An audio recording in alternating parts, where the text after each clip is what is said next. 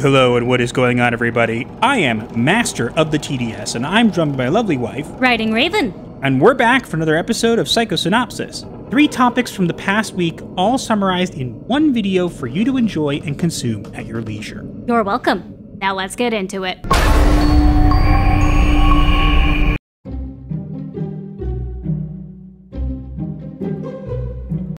No! God, please, no! No! No! I would be honored if you would teach me. Even if I'm a girl? I'm sorry if I insulted you earlier. I was wrong. Nope. I really am the last airbender. Nope.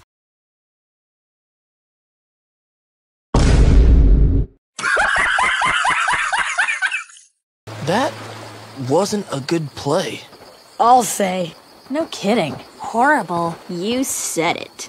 But the effects were decent.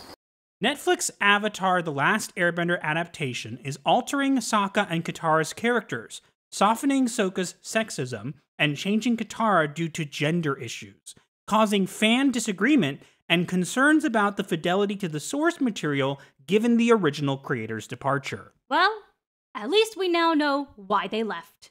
I believe, just like with One Piece, they are planning to drop this all at once on February 22nd on Netflix. Which is not that far away, but everything we have heard makes everyone who loves the original concerned, because they're apparently shifting towards realism and are redirecting certain elements, but not the ones you bend. And wait for it, honey. It's not even just those elements. It's the fact that they're actually, and this is an actual quote. I was so shocked to hear this was an actual quote from the person in charge. You laughed. They literally want to get Game of Thrones fans. They literally made this so that they could say it's like Avatar, but it's also like Game of Thrones, so it can appeal to more than just children. You can't see, but I literally just smacked my forehead like Sokka does in that one episode with the stoner nomads. Literally, Avatar is not Game of Thrones. Why does everything have to be Game of Thrones? But wait, it gets even worse. They've also come up with things, and this just goes to show you that these people in charge of things should have like a moratorium on actors or anybody involved speaking about anything that's going on, because it just makes things worse. We found out that not only are they going to change Sokka, they're going to also change Katara as well, among a bunch of other things. Didn't you also find that they're going to be removing Toph? I've heard rumors of that. I do not know, so I don't know if that's for sure. I don't know if there was a lot of posts out there now of people saying this kind of stuff as jokes, so we don't really know. Well, if they do end up removing Toph, that will be their absolutely #1 biggest mistake, because 1, she is their disability representation, and 2, everyone loves Toph. Regardless of whether that's true or not, what we do know is they're taking away Sokka's sexism because it's a problem. Now, I hate using the term sexism because I think it's dumb, but Sokka had some obviously developmental quirks where he wasn't very respectful or aware of women, in a sense where he didn't look at the Kyoshi warriors as like warriors, he looked at them as women. And he ended up learning his lesson. In that same episode, in fact. And he actually had character growth since then, and even stopped bullying his sister so much when she was going into her motherly roles. Even in the episode where you find out how their mother died, Sokka actually tells Zuko, "When I think of our mom, it's Katara's face I see. I don't even remember my mom." Because Katara went into the mother role after their mother died. And Katara, also they're changing. They're actually removing some of that motherliness because of gender issues. Now, what gender issues? The gender issues being that they don't obviously like what Avatar is. They're trying to change it to cater to Game of Thrones fans and all this stuff. They're also apparently cutting out some parts with Aang going off on like adventures, side quests or whatever that were crucial to the story, but they're cutting it to make it more like a serialized drama. The problem here is Avatar was never a serialized drama. If you wanted to make a serialized drama based off of Avatar, you could do that. But don't call it Avatar: The Last Airbender, because it's not. It's really not. Not to mention, they're also going to be showing the genocide of the Air Nation And quite possibly the actual burning of Zuko's eye by his own father. But wait, honey. Sexism bad. Genocide good. We show genocide good on screen. Sexism bad. And child abuse, apparently. Whatever. The point being is that maybe this will turn out to be good. We both doubt it. Absolutely doubt it. Like I said, now we know why the showrunners left. And because we know, we can't pretend to be ignorant. Now, if it turns out that it is not true or that things are not as bad and the show is actually good, we will mention that. Mm-hmm. But for now, we're hearing these things and it doesn't need to be this way. Netflix got too cocky after Netflix One Piece. And instead of letting these people in charge, they really should have gone out of their way to get back the original creators and listen to what they had to say, just like they did for One Piece. And because they're not going to do that, this is what we're going to get. Unfortunately. But at least we'll always have the original cartoon, which I really want to watch again now. Yeah, me too. If anything, that'll make people want to do that more. Indeed. Bet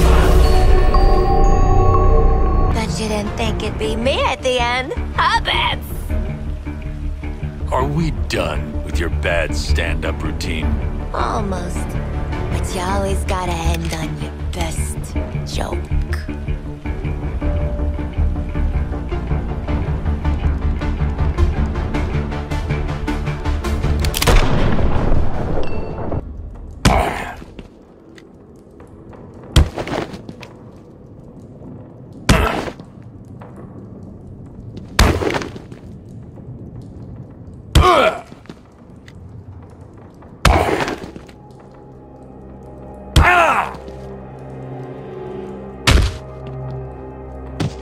We got him! Batman fans criticize Suicide Squad Kill the Justice League for its disrespectful and underwhelming portrayal of Batman's death by Harley Quinn, expressing disappointment and concerns about the game's approach to iconic superheroes. Seriously, why? I mean, mostly what people are upset about is the cutscene of Batman being killed point blank by Harley Quinn after she humiliates him.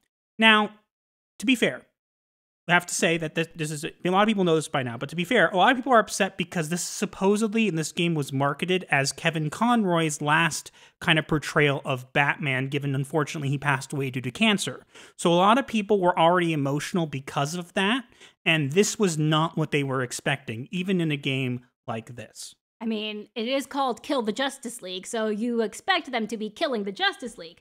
But it's the way they're killing the Justice League and what they're doing to their corpses after they kill them that has people so upset. Yeah, we'll get into that in a minute. But one thing I wanted to touch on before we go into that is that also there's a lot of pandering put into this. Like there's a sign at one point that's like with trans flags on it that says like, we accept all heroes.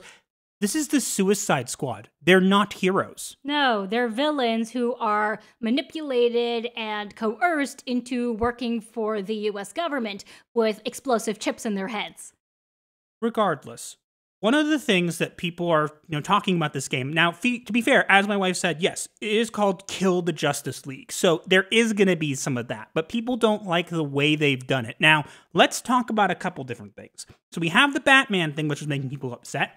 But there's also another scene where they end up killing Flash and Captain Boomerang decides to pull out his decides to do his business on Flash's corpse. And they also made it very clear that they don't like Green Lantern John Stewart because they made him talk like he's a cop. And a very racist one is at that. John Stewart, before he was a Green Lantern, was a freaking US Marine. It doesn't matter what your skin color is, and when you're in the Marines, you learn respect. Literally, it is one of the most respectful corps in the US military. And they literally make him like call them convicts and throw out like slang like that so that they can kind of get away with killing him, and they end up having him be like undressed, and they have King Shark wear his ring. It doesn't work like that. Well, they don't seem to care. And then they also have where they prop up Wonder Woman over everybody else. Because Wonder Woman is a wonderful woman. And literally, first off, I don't like the design of the character in this. I think that she looks very bad. Very. She's got too much armor. But to be fair, One of the things people are annoyed about is that the bios for the characters, one of them for her was written by Lex Luthor, who basically says if we had embraced the Amazons' culture and dealt with things like, because they've dealt with things like toxic masculinity and all this kind of stuff, that's ridiculous. I'm sorry. This is a video game. Now, a lot of people are mentioning and bringing up the name Sweet Baby Inc., which is apparently something that comes into a lot of games with these kinds of things in it, which in the end ends up destroying every single game they have touched. Basically, they're like sensitivity readers, but for video games. So basically, they come in and they decide to change things and make them less problematic or whatever. So we can definitely see their influence here. But I think that we have to recognize that a lot of the reaction is probably coming from it being Kevin Conroy's Batman more than anything else. And that it's set in the Arkham universe, which also people don't like because they feel like this is the end of Arkham Batman. Now, whether they change that or not is not the point. I don't know. I haven't played the Arkham games, but I watched my brothers play a couple of the games, and they are damn good games. And people are saying like they don't believe that this is Rocksteady, the same Rocksteady that gave them those games. And to be fair, I don't think it is. I don't either. It's definitely different. Now, some people may like the game, and if you like it, that's totally cool. But a lot of people have problems with how the way they're treating certain heroes, how they're being disrespectful, and even in a game called Kill the Justice League, you'd think that they'd at least have some a little bit more class with some of these things, but it honestly seems like they don't really care. Realistically, there are villains who actually respect the heroes that they fight because there are certain traits about the heroes that they find admirable or honorable. They're not showing any of that anymore. I hate that. Unfortunately, as I said, they don't seem to care, and because of that, they seem to prioritize the message and propping up characters and spitting on other characters just for the sake of it, and we really don't know why. Unfortunately. So, while my character in the movie may be able to see the future, I also can. And I know what the future brings. I know that when you see Madam Web, you're gonna love it. In fact, I think you're gonna see it twice.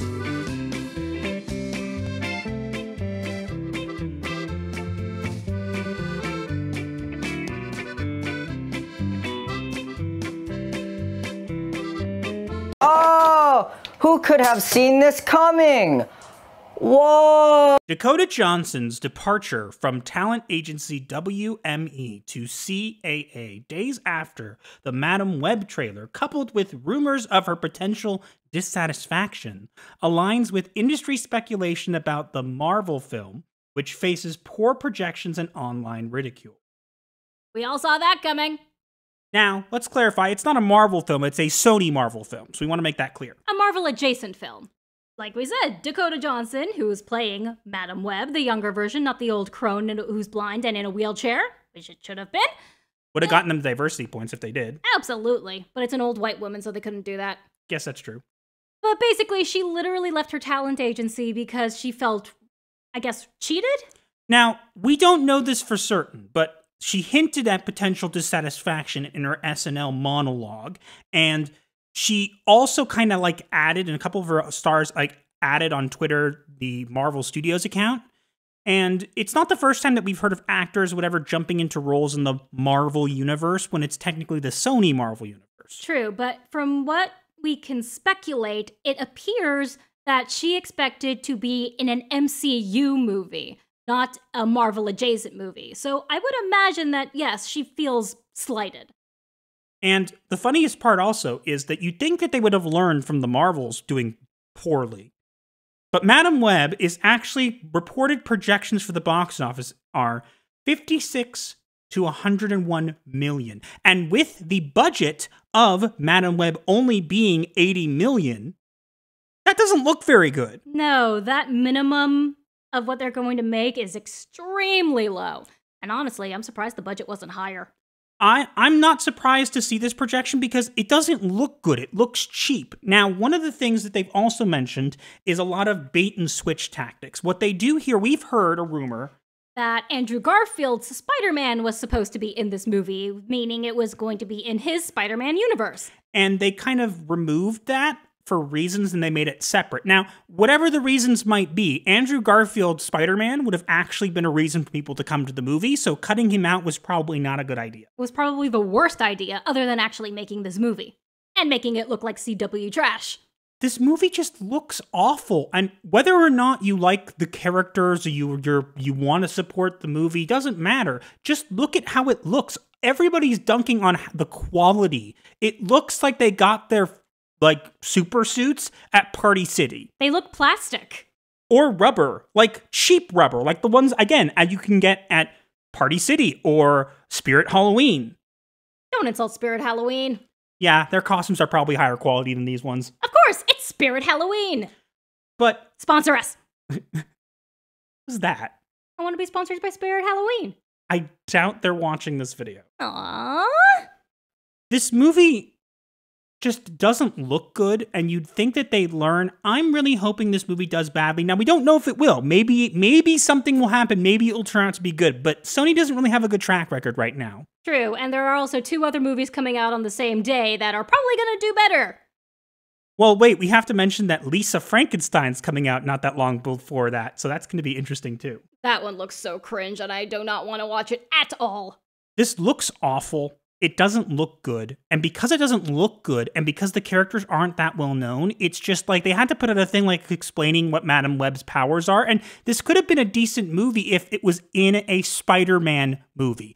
Why can't we have, I know that they have rights issues, but why can't we have Sony villain movies with Spider-Man? And why can't we have the characters that are supposed to be elderly women actually fulfill their roles as mentors to the younger characters? Agatha Harkness is supposed to be an elderly witch who is Scarlet Witch's mentor. Madame Web in the animated Spider-Man TV show back in the 90s was Spider-Man's mentor. She helped him in so many episodes. There's a lot of things about this movie that don't look good, and a lot of people just don't even care about the characters, and so we're going to kind of continue to see this. We also have Kraven the Hunter to look forward to this year. No. Yeah. No one likes this anymore, Sony. Get over it. Seriously, just stop. We don't need villains of Spider-Man without Spider-Man. Either give us Spider-Man with the villains or not at all. Please. What do you mean it didn't talk? You were in there for an hour. I just sat there counting the seconds until the session was over. Pretty impressive, actually. And now it is time for the diagnosis of the week, where we diagnose the week with a mental illness. Because someone has to. And we have an interesting diagnosis for this week. Do tell. So the diagnosis for this week is echo chamber effect. Please explain. Now, you may have heard of echo chamber before, but echo chamber effect refers to the reinforcements of one's beliefs and opinions by surrounding oneself with like-minded individuals or sources of information, thereby creating a situation where one's views are consistently echoed and rarely challenged. This phenomenon can contribute to a narrow perspective, reduced exposure to diverse opinions, and an increased likelihood of dismissing dissenting viewpoints. It was coined or gained prominence in discussions about information bubbles and ideological reinforcement, particularly in the context of social media and online communities.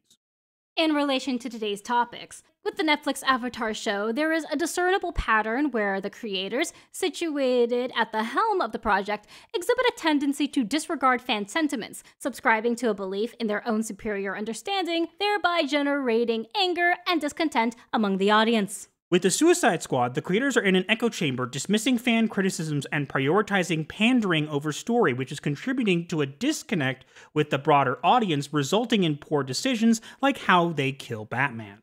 And with Madame Web, the creators are not taking lessons from the Marvel's failure, persisting with Spider-Man spin-offs without Spider-Man, causing fan annoyance and resulting in low box office numbers.